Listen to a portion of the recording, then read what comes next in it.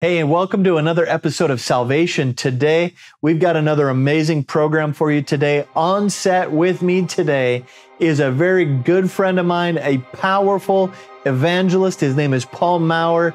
You don't want to miss this episode, so sit back, relax, and enjoy the broadcast.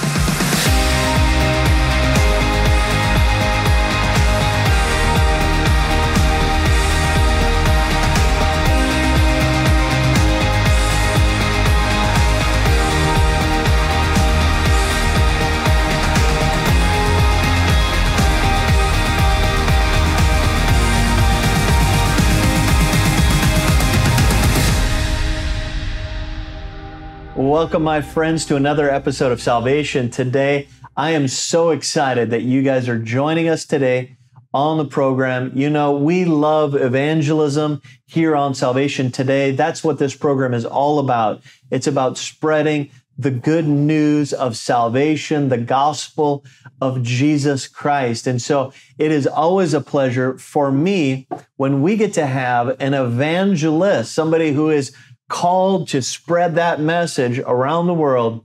And it is always exciting for me to have someone on the program with us who does just that. Joining us today is my good friend, Evangelist Paul Maurer. Paul, it's great to have you on the program. Thanks, Chris. It's good to be here, man. Thank you so much. It's a blessing. Evangelist Paul Maurer is doing crusades, traveling around the world. Tell us a little bit about what you're up to, what God is doing, and what's coming up next. Yeah, sure. So about 5 years ago, I launched my mission called Cover the Earth. And so it's based off of Habakkuk 2:14 about God's glory covering the earth as the waters cover the sea. So my heart is just the world. Amen. You know, I was a youth pastor for many years, and then God was shifting my heart towards missionary work. I was actually a missionary in China for 15 months. Yeah. And then that led into being trained by Daniel Kalenda at Christ for All Nations. And then things just kind of blew up from there. And so I've been all over the world, Chris. I literally just got back from a 4-month-long ministry trip all over Europe. I was in Bulgaria, Hungary, Ukraine, Kenya twice. Wow. And God has just been pouring out His Spirit. We're seeing tens of thousands of unreached people come to Christ. We're seeing so many healings. And it just shows that Jesus is alive. Amen. One quick testimony. This happened in Hungary. There was a lady at a church. She was deaf in her right ear. She came to our meeting with her son, who is 16 years old, and her son wasn't a believer. So this is very interesting. Which country was this in? This is in Hungary. In Hungary. Now, this is a church meeting, not an outreach meeting, but a church meeting. So she came to the meeting. At the end, I equipped the people to pray for another for healing. But for some reason, she didn't see breakthrough. But so she came up to me. She's like, "Hey, you know, I'm deaf in this ear." She developed an infection 16 years ago, and she lost her ability to hear. Wow. And so I stepped out in faith and prayed. And I prayed the first time, nothing happened. I prayed the second time, nothing happened. I prayed the third time. And Chris, as soon as I went like this and tested it out, this huge smile came on her face. She's like, "I can hear. Wow. I can hear." And the whole church just like exploded in praise to God. Like, "Thank you, Jesus," you know? Wow. And then how you confirm the miracle is you talk to one of their family members. Yeah. So I talked to her son, who wasn't even a believer, and he's like, "I don't even know what's happening right now. I don't even believe in this stuff." Wow. But yeah, she was deaf in the ear for 16 years. Wow. And Jesus opened her ear. I mean, that's what Jesus does. Amen. And that's what we're seeing all over the world. Wow. You're seeing people get saved. Saved. See people get healed. Delivered. We were just in Kenya, ministering all over that country, even in the public schools. And we were in some public. I remember one story. I was with a friend of mine. I shared the gospel. He prayed for the Holy Spirit baptism, to be filled with the Holy Spirit. When he prayed for the Spirit baptism to come, 15 students fell over under the power of God. They literally were just laid out. And then 5 of them, you know, the Holy Spirit comes, it just freaks the enemy out. Yeah. 5 of them started manifesting demonic spirits. Wow. Like growling, their eyes roll in the back of their head. So we're casting demons out of them. Wow. I'll never forget, you know, normally you just tell the demons to be quiet and come out. Yeah. But this one tried talking to me, and it was like, he's like, "I've killed many. I've killed many." So like, you get screaming at me, and I'm like, "Be quiet. I don't care how many of you've killed. Yeah. You're coming out in Jesus' name." Yeah. And it did. And it did. It has to. It has to. Because, you know, Chris, there's power in the name of Jesus. That's right. The simple name it's the name above every name. Yeah. And yeah, there's power in his name. Yeah, and I tell people all the time, we don't need to be afraid of the devil. Yes. Because greater is he that is in us That's right. than he that's in the world. Mm-hmm. The power of the Holy Spirit is on the inside of us. That's right. We have the power, we have the name of Jesus, Mm-hmm. and every knee must bow Amen. to his name.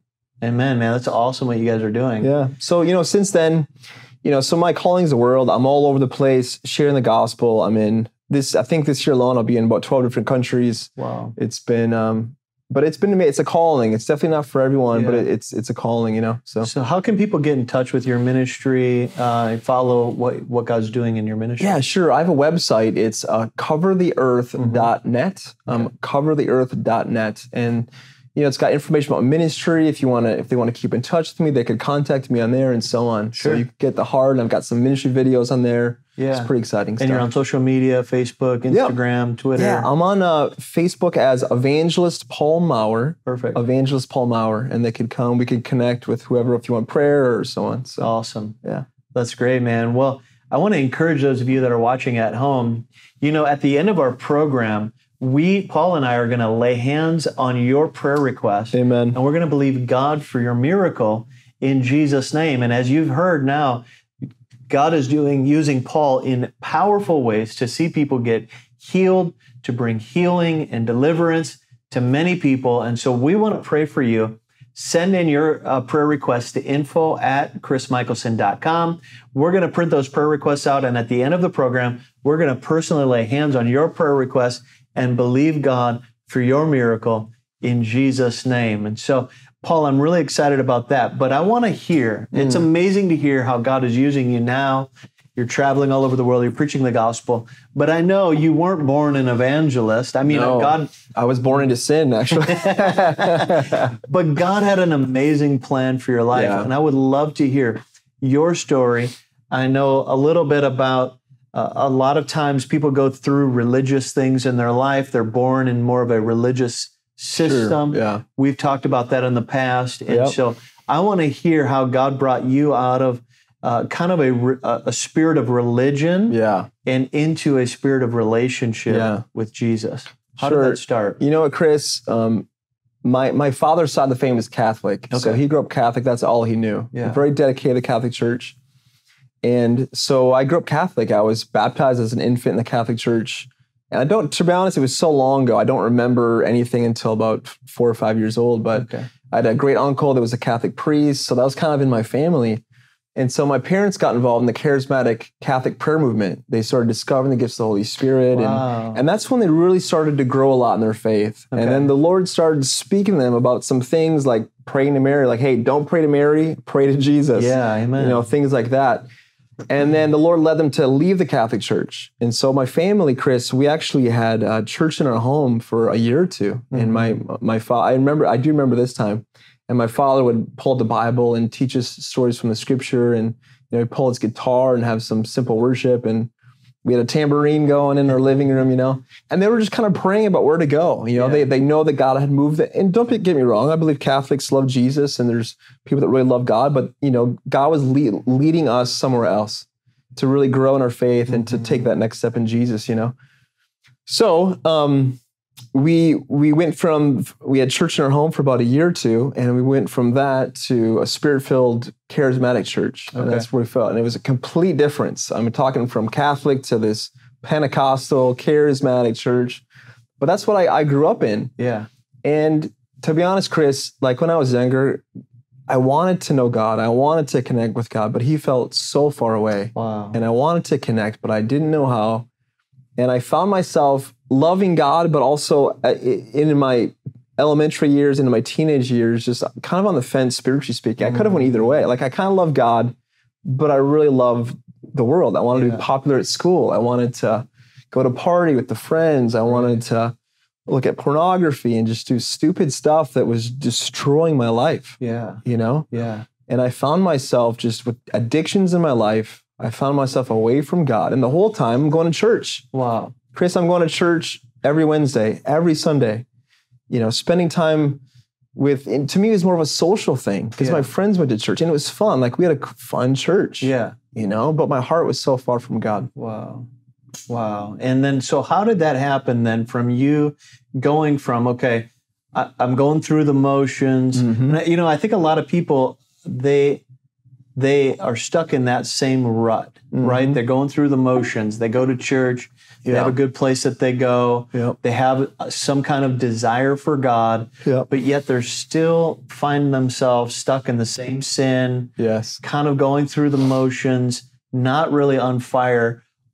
What happened that caused you to go from kind of being in the norm of Christianity to being like somebody who was passionate about Jesus? Well, I'll tell you what happened, Chris. So I was in Sunday school. Again, I'm still away from God. I have addictions in my life. And I just was at church for my friends, a social thing, aspect of it, feeling totally disconnected to God. And in my Sunday school class, I see a video from the Browns Revival. Now, the Browns Revival, just some history, if you're not aware, it broke out in 1995 to about the year 2000. Okay. And 5 million people, now this is before social media, this is before like Facebook and where information can travel so rapidly. Right. Never advertised. And in 5 years, like several million people flew into this church from all over the world. Wow. And it was all word of mouth. So I saw this video and this girl's just talking about just God touching her. And I remember she was just shaking under the power of God. And I remember looking at that and being like, that's strange, but something inside me said, that's real. Yeah.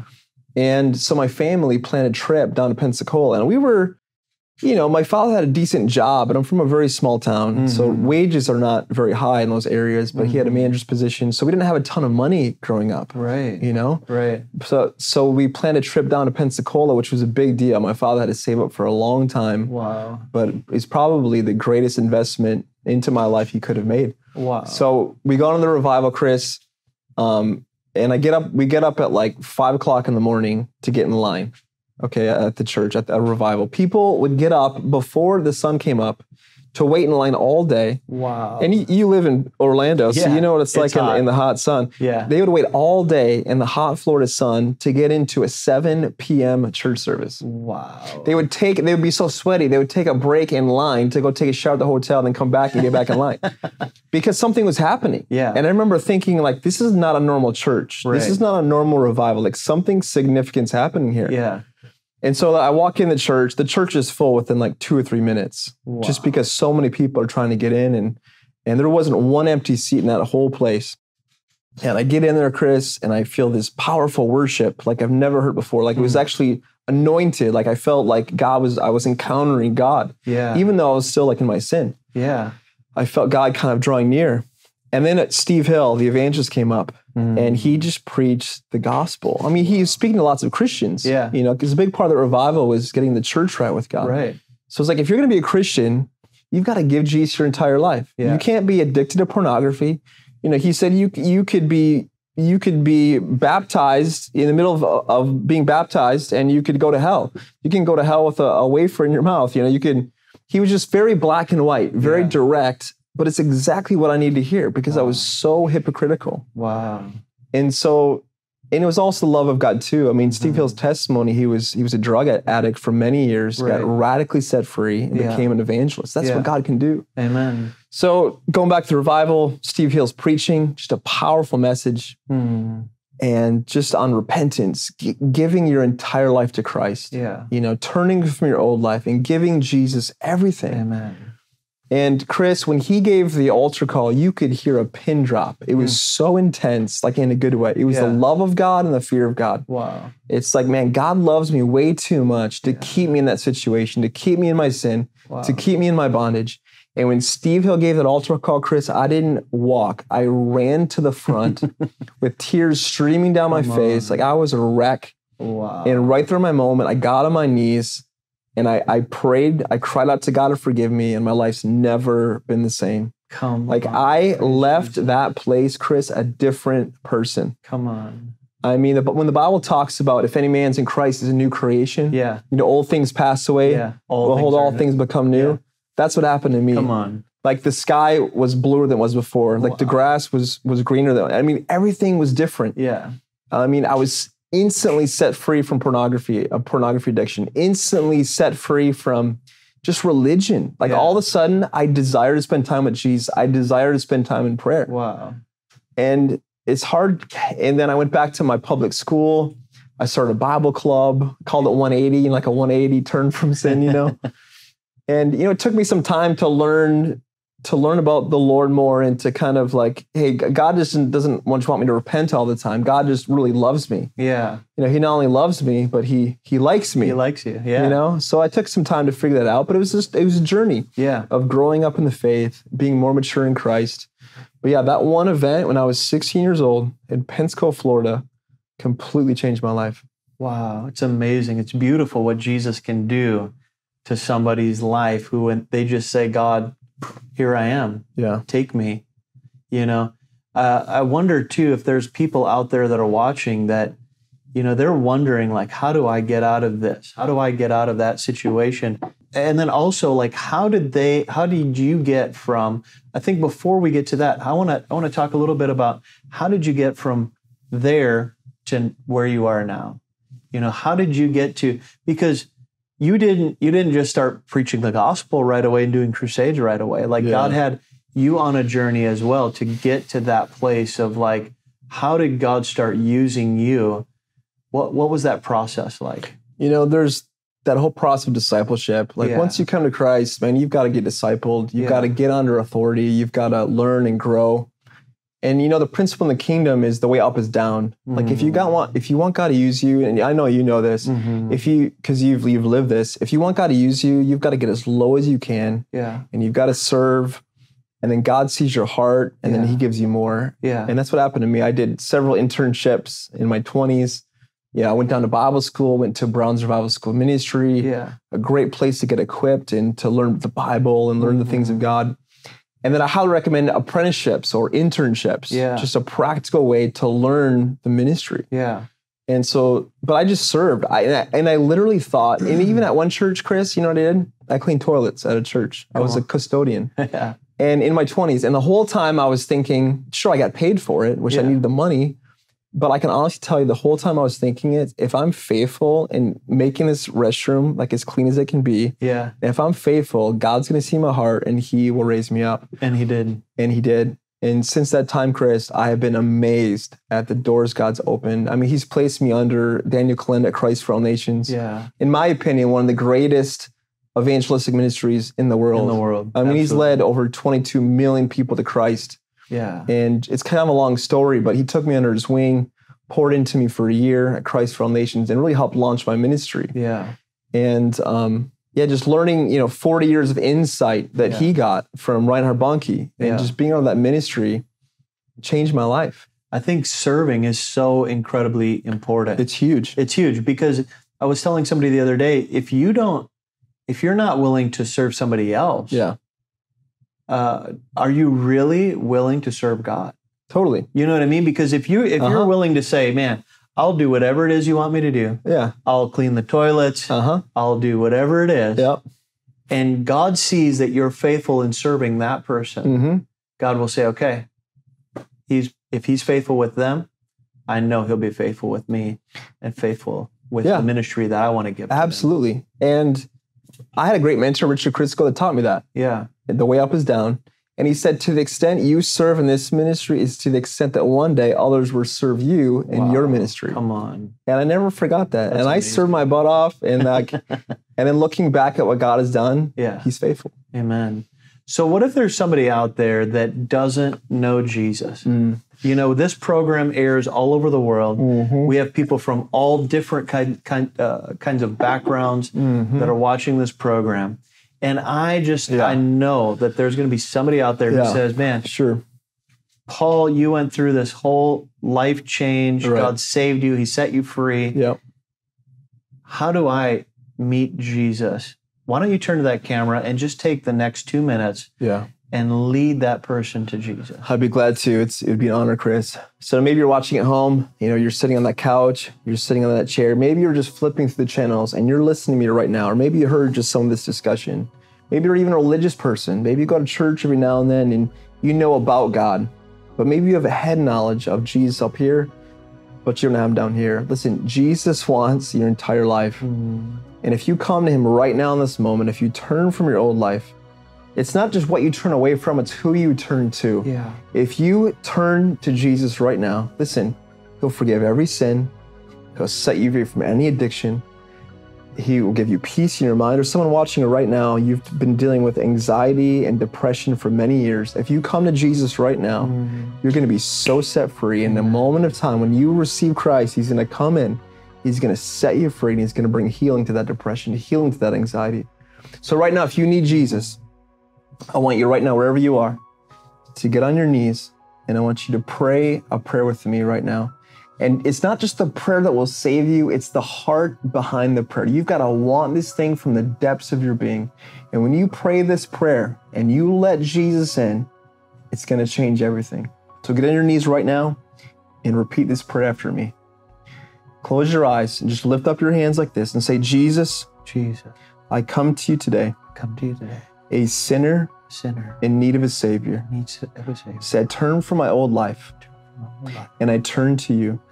Say, Jesus, I put my faith and my trust in you. Say, Jesus, I receive your free gift of salvation. Thank you for saving me now and setting me free. In Jesus' name. In Jesus' name. Amen. You know, if you prayed that prayer, welcome the family of God. Amen. All of your sins have been forgiven. You now need to get plugged into the local church and be discipled just like I was when I gave my life to Jesus when I was 16 years old. Amen. Amen. My friends, that is amazing. If you prayed with Paul and you made that decision to follow Jesus, to make Him your Lord, to make Him your Savior, to say, you know what, I'm not going to follow any other path. I'm not going to follow my own path. I'm not going to follow the path of anyone else, but I want to follow Jesus. If you made that decision today and you prayed with Him, please get in touch with us. You can reach out to us and let us know at info@chrismikkelson.com and let us know that you prayed with Paul to receive Christ today. We want to stay in touch with you. And Paul and I are going to come back after this short break. We're going to pray for the sick. We're going to pray for you. And I believe God is going to do miracles in your life. So don't go anywhere. We'll be right back after this short break. If you've never received Jesus before, and you want Jesus to forgive you, I'm going to count to 3. And if that's you, I want you to stand. 1, 2, 3, stand to your feet. Do you have a passion for missions and evangelism? And do you want to see people get saved and come to faith in Jesus Christ in some of the most unreached places on the planet?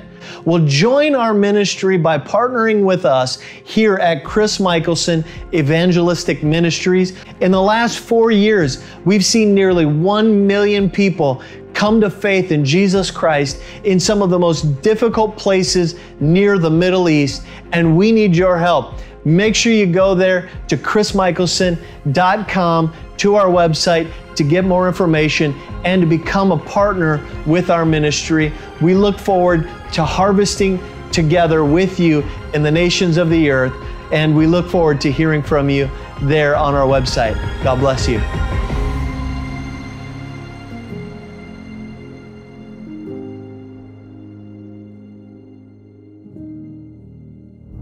Welcome back, my friends. We are so excited to pray for you because we know there is power in the name of Jesus.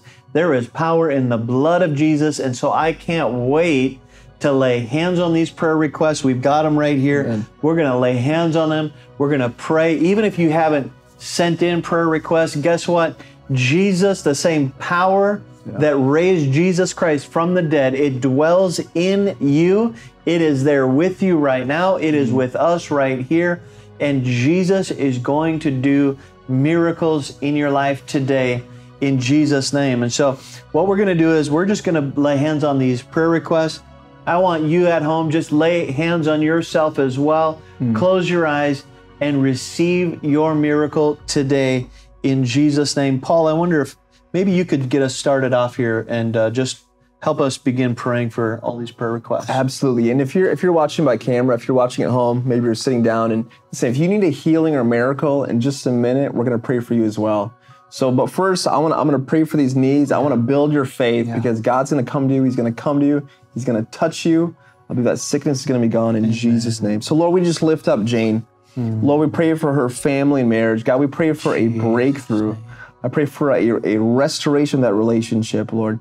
God, I pray for Shalim and just an opportunity to be able to study. I pray for a wide open doors for her. We pray for Mary, whose husband Tony has a drinking problem. He's an alcoholic. We say be set free from that addiction. We break that addiction off your life right now in the name of Jesus. Right now I pray for a girl named Cinderella. She's got a backbone issue. We pray be healed in the name of Jesus. I pray for, Lord, I just thank you for every need. There's so many needs, Father, here, and I just pray that you touch every single one by the power of your Holy Spirit. We pray for Meseret, who's got a stomach issue, and we just speak to your stomach. Say, stomach, be healed in the name of Jesus. You know, if you're watching right now, I want you right now to place your hand on the part of your body that's sick. If you've got a tumor or a lump, if you've got blindness, if you've got blurred vision, right now, place your hand on the part of your body that's sick. Yes. And I'm going to pray. When I pray, because Jesus heals, because Jesus loves you, he's going to come to you, and that sickness is going to be gone in Jesus' name. So right now, I take authority over back issues, back pain in Jesus' name be gone. I take authority over cancer, stage 4 cancer. I command that cancer to leave your body in the name of Jesus. Any tumor or lump, I command that tumor to shrink and come to nothing. I take authority over mental problems, mental conditions, autism, anxiety, and depression, and I command it to leave you. I pray that you would have the mind of Christ, be free. No weapon formed against you will prosper in the name of Jesus. Someone here you're watching, you have a breathing problem, you've got asthma, a problem with your lungs. Right now, God's coming to you, he's touching you, he's healed. Be healed in the name of Jesus. I pray for every condition from the top of your head to the soles of your feet, every issue, and I say right now, be healed in the name of Jesus. Jesus' name. Father, we just thank you for each and every person watching. Yes, and Lord, we just say, be whole, be healed, be set free right now in the name of Jesus Christ, we pray. And everybody said, amen, amen, and amen, and amen. My friends, we love having you guys on the program. Paul, thank you so much for joining us. Thanks, man. Yeah, it's been a pleasure. And for those of you that have been joining in today, we love you guys, and we can't wait to see you next time on Salvation Today. That's all the time we have, but we'll catch you again next time on Salvation Today. God bless you. This program has been made possible by the friends and financial partners of Chris Mikkelson Evangelistic Ministries.